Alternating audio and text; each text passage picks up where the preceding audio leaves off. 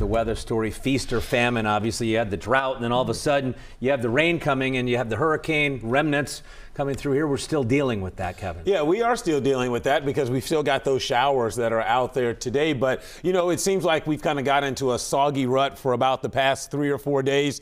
Don't worry, we're going back to what we had before Helene. And by that, I mean back to dry weather, because after tomorrow, I think the rest of the week is pretty dry for us. Here's a look at radar right now. We've got scattered showers. They're kind of pinwheeling in from an odd direction. They're moving sort of from the back door, northeast to southwest, or kind of east to west across the tri-state. This is all still part of that big circulation that was Helene. But you can see these showers, look at that, about to dive right into Mason in the next couple of minutes. Quick downpour. Fortunately, they won't last long, but if you're outside underneath them, you certainly could get drenched. Look at this big downpour that blew up right over Lakeside Park there, very close to Erlanger, 275 and 75. You know the interchange there where you go off towards the airport to the west. So big downpour about to move right through that neck of the woods. And then you've got some pockets of heavier rain out here in Dearborn County between Sparta and Dillsboro. This will drop into Ohio and Switzerland counties with a little rainfall. Tracking east of us, some showers through parts of Adams and the Brown counties as well. So this is going to go on, you know, off and on between about now and let's say 8, maybe lingering as late as 9 o'clock, as we've just kind of got this kind of stretched out area of low pressure, which basically reflects the remnants of Helene over the weekend. They just kind of got stuck and parked over the Ohio Valley. That's why we dealt with the gloomy, very dreary weather conditions. This will get out of here starting tomorrow. I think we've got one more day of kind of intermittent hit and miss spotty showers.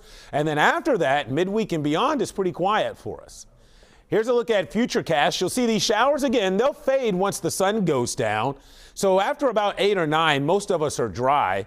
We'll have mostly cloudy skies. I do think because of the light winds and the abundance of moisture in the air, something we haven't had a lot of so far, late summer, early fall now. So we'll probably have some fog and or low clouds to contend with first thing in the morning. We'll keep an eye on how dense that fog could potentially become overnight.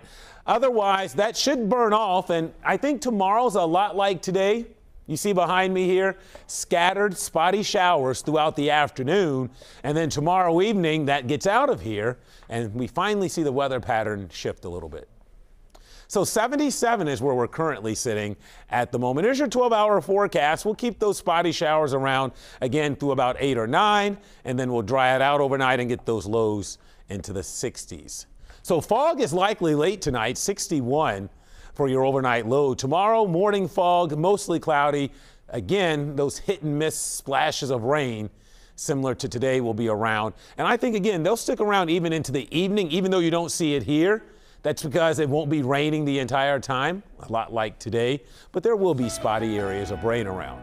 Notice, though, Wednesday, Thursday, Friday, we are back into beautiful weather. We do see temperatures cool off a little bit Wednesday there. Notice the nights.